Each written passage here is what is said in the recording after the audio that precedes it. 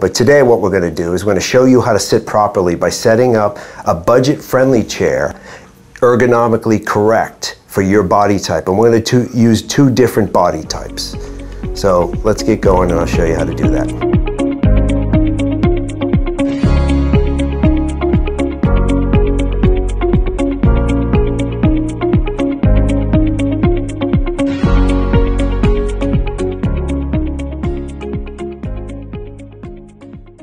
Hello, my name is Jeff Peterson. I'm with Peterson Physical Therapy. It's been said that sitting is the new smoking. Now, I thought that vaping was the new smoking, but what do I know? But today what we're going to do is we're going to show you how to sit properly by setting up a budget-friendly chair, ergonomically correct for your body type. And we're going to use two different body types. So let's get going and I'll show you how to do that. Okay, so this is Jeremy. He's a large male and Laura is a perfectly heighted female today.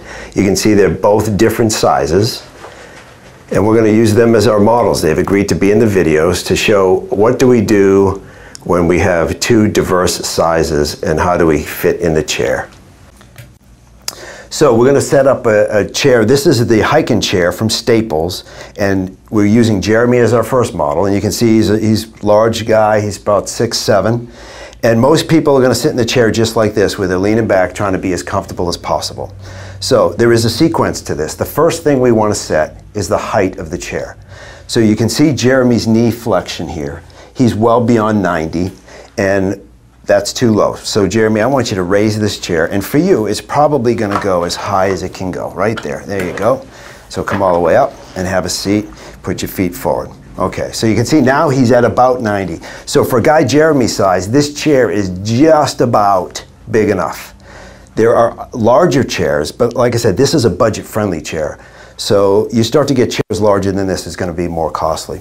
The next thing we want to look at is the lumbar support and the seat pan. So you can see how right now the seat pan is tipping back. The seat pan is what he's sitting on. So there should be a lever on that left side to lock that. So lock that up. Like this? Yes.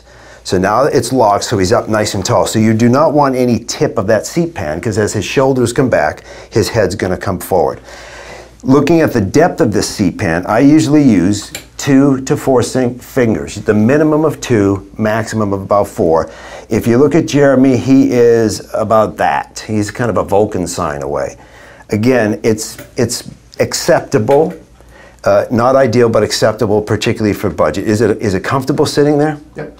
So the idea is you can see he's getting good weight distribution through the back of his hamstrings. Now, if he's using this chair and his hamstrings are getting tired, or he had a hamstring strain, then maybe we would want to get a larger seat pan.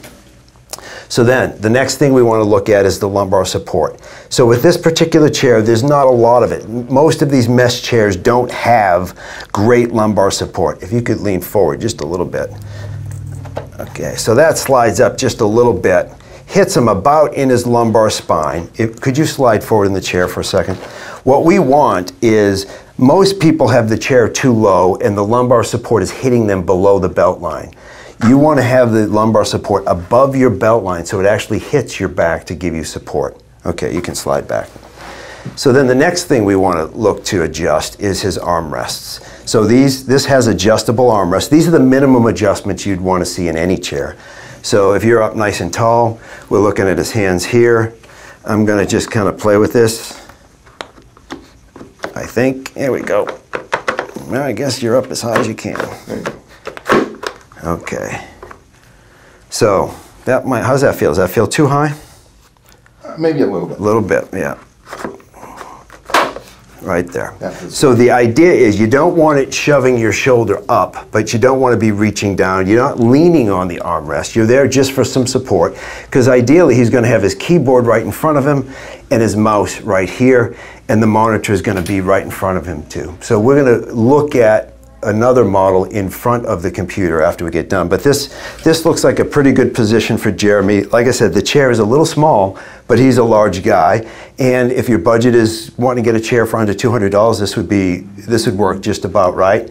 You can see the seat pan might be a little bit small. He certainly doesn't need a footrest. He's got good lumbar support, and he's able to keep his neck in a nice, comfortable position. One thing I want to show you with this particular model is it comes with a neck rest. So with this particular neck rest, and I'm not a huge fan of any of the neck rests, but this particular neck rest mounts right here on the back of the chair. And you can see it would hit him right between the shoulder blades, not in his neck at all. So what we've done for this video is we've taken the neck rest off. And when I review this chair completely, I'll talk more about that. So if you want a written transcript about the sequence with which to go through in order to set up your chair, go to our website and we have it all typed out there. Okay, hello, this is Laura. She's our second model. I forgot what I was going to say. She was going to say smash that notification, like comment, and subscribe. Okay, that's right. All right. Okay, sorry. We're good. All right. So we're going to talk about, we're going to show you the difference. Now we just set Jeremy up, who is 6'7", in the same chair. And you can see that her feet don't touch the floor, her shoulders are a little bit elevated, and she's leaning forward in the chair. Again, this is a budget chair, it's the hiking chair, so it's supposed to fit as many people as possible. What I want to do is go through the sequence of events. The first thing you set up in your chair is the height of your chair. Don't worry about the height of the workstation yet. So, Laura, we're going to lower this so that your feet hit the floor. So now you can see her feet hit the floor, and she's got a little bit more than 90 degrees of knee flexion. Now the one thing about this chair is you can see she doesn't even have two fingers between the edge of the seat pan and her calf muscles. So this chair could create some difficulty and discomfort in Laura if she's going to use it. So one way to adjust that, we're going to make him sit without the pillow. Let's have a seat there. Is we could elevate her a little bit in the seat first. And you can see it gives her a little bit of clearance under here because the seat pan slopes down. The one caveat is if you're using a chair and you elevate it like this and you start to get some discomfort in your hamstrings or your calves, then you want to make sure you get a smaller chair. So with the elevation, we might even want to come down just a little bit more. And that's as low as it can go. So the other thing that we can work on with her, if needed, is we would use a footrest. So now you can see she's got some space. That's when you'd want to use a footrest, is when the chair is too high and you want to make sure your feet are solidly on the floor. Okay, so then the next thing we look at, we already had this locked out, so she's up nice and tall. I want to point something out to you. She's 5'1", Jeremy is 6'7", yet both of them have the lumbar support in the highest position. 8 out of 10 people in your chair, you want to make sure the lumbar support is probably in the highest position. Most people have it too low. Okay, so the next thing we want to look at, there's no tilt in the lumbar support, and we want to look at the arms. So you can see she's drifting down a little bit because her arms aren't quite as long as Jeremy's. And again, this one might be a little big for her, but not too bad. How's that? Okay. Just a tad low, but within that acceptable range. And you can see it's a little bit higher because she's on the cushion. Okay, so the other thing I wanted to talk to you about, and we're going to show you this at her workstation, is where do you put the computer monitor? Okay, so you wear glasses. Are they bifocals? No. Do you wear them on the computer? Yes. Okay. So you want to be looking at the top third of the computer. This is what we call your personal space. What I like to tell Laura is you want the computer to be, you keep that hand right there, and we'll let the camera see us. You want that monitor at your personal space. When I'm here, it feels a little close, doesn't it? Yeah. Not so close that you'd call the cops, but close enough that you're uncomfortable. Right. Yes.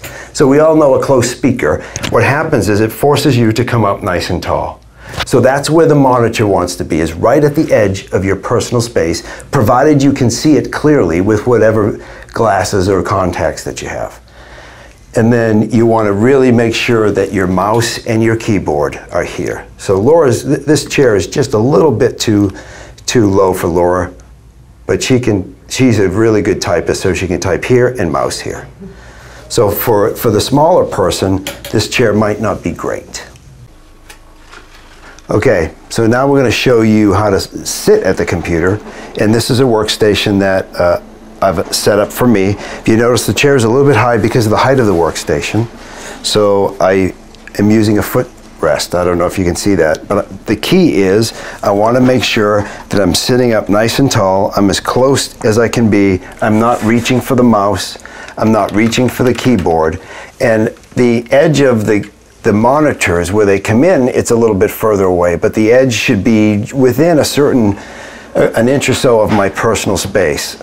And it's a little bit further because of my vision, and I need to wear glasses. But the most important thing is to make sure that I'm not reaching to work on the keyboard, I'm not reaching to work on the mouse, and I'm able to have some good lumbar support, and my feet are supported with the footrest while I'm typing.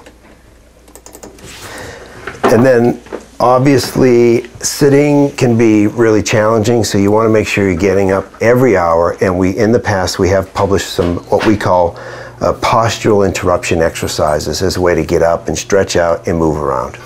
So if this is helpful information, please like, subscribe, give us some comments, offer us some suggestions, and smash the button. Apparently there's a button there for you guys to smash, so keep smashing it.